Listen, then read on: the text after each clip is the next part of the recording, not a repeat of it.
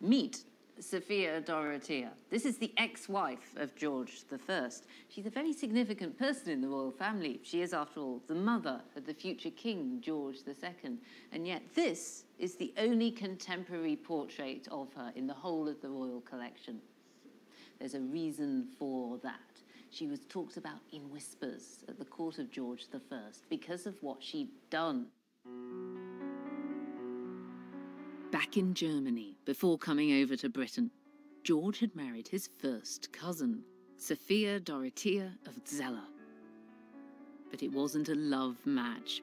It was a marriage of state, a strategic move by the House of Hanover to increase its territory. Sophia and George cared little for one another. But George did care about his dignity and his reputation.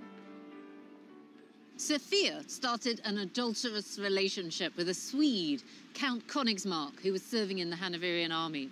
Unfortunately, they weren't discreet. Their letters got out. Here's a sample from him to her.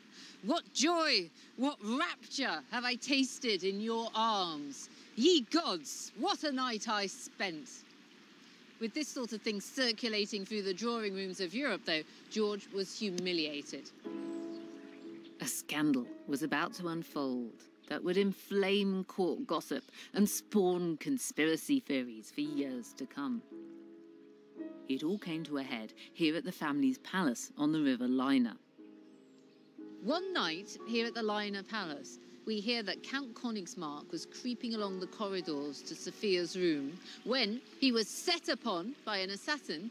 And this is the spot in the river where the Swede's dead body is said to have been thrown.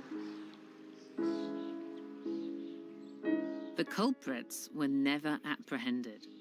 The whole affair was hushed up, and George never spoke about his estranged wife, her lover, or the murder ever again. Count Königsmark's disappearance was wrapped up in mystery, but we do know exactly what happened next to Sophia.